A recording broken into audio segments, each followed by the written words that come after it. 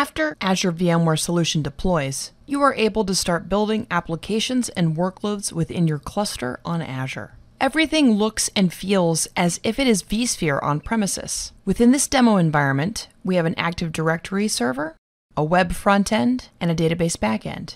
These represent one migrated workload from on-premises. Microsoft Azure Native Services let you monitor, manage, and protect your VMs in Azure VMware Solution the same way you would monitor, manage, and protect your VMs on-premises. In fact, the VMs in Azure VMware Solution are much like VMs that may exist on-premises. As a consumer of the service, you can integrate with a number of services that will provide visibility into the performance and health of your workloads. The first of these integrations involves Azure Arc. Azure Arc extends Azure management to any infrastructure, including Azure VMware Solution, on-premises VMs, or other cloud platforms. Azure Arc-enabled servers let you manage your Windows and Linux physical servers and virtual machines hosted outside of Azure, on your corporate network, or in another cloud provider. Azure VMware Solution VMs technically connect to an Azure VNet by way of the express route circuit that deploys with the service, so the recommended pattern is to treat them like hybrid VMs living on premises.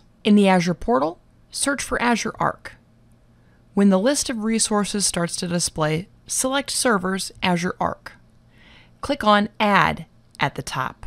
As you can see, an engineer has options here related to deployment. You can enable a single server, multiple servers with a service principal, and then add update management servers, which is currently in preview. Within this demo, we'll select Generate Script. You will be presented with a prerequisite screen at first. This is good to review if you haven't evaluated what it would take to onboard a VM into Azure Arc. Select Next Resource Details. Tie the onboarding to the right subscription, resource group, region, and ensure you select the right operating system, Windows in this instance. Underneath Network Connectivity, note the different options you could choose if you wanted to ensure communication into Azure from VMs within Azure VMware Solution. For purposes of this demo, we'll use Public Endpoint. Select Next, Tags. Let's use the pre-populated tags on this screen. Provide production for the data center. Pick Chicago for the city. Illinois for the state. And USA for the country. Note, you can also use custom tags if you decide some of the physical location tags don't provide enough metadata for your environment. Once complete, select Next Download. The Azure Resource Manager portal generates a PowerShell script that will effectively onboard one server. If you are onboarding multiple servers, dedicate a service principal to the task and onboard all servers at the same time. Scroll down and select Download.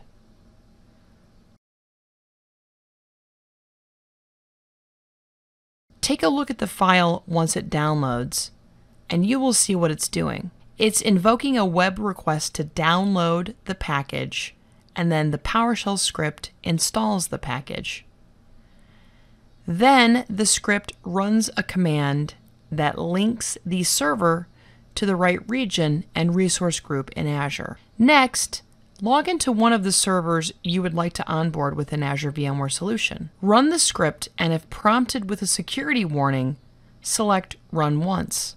The script provides some verbose flags that indicate installation status. Eventually, you should see a requirement to log in and authenticate with the code provided.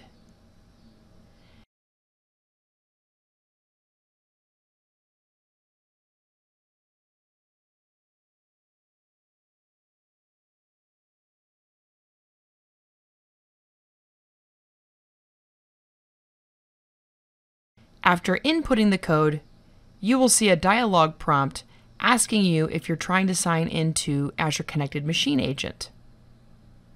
Select Continue and close out of the browser.